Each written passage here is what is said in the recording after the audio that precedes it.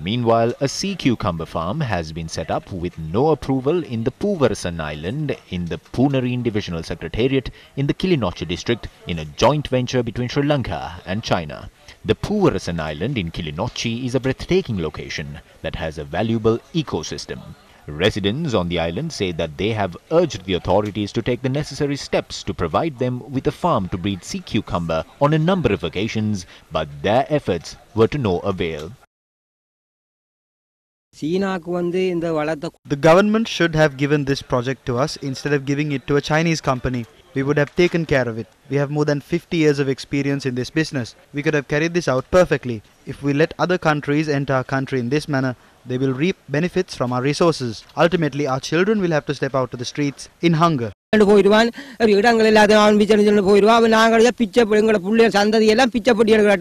Residents say that breeding sea cucumber has already begun on the island under a joint venture between Sri Lanka and China. News First inquired the National Aquaculture Development Authority of this matter. According to NADA, the Chinese company had already started this project by releasing sea cucumber to lagoons.